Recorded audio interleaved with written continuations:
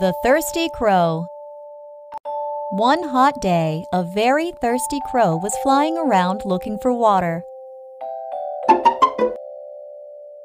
After flying for a long time, he spotted a pot of water.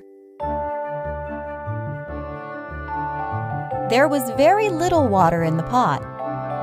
He tried to put his beak inside, but couldn't reach the water. He had an idea. He saw many pebbles on the ground.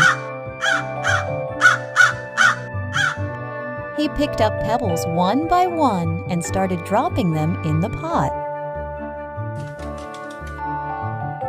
As more pebbles were dropped in, the water slowly rose towards the mouth of the pot. The crow drank the water and quenched his thirst. After drinking the water, he flew away happily to his home. Moral of the story: where there is a will, there is a way.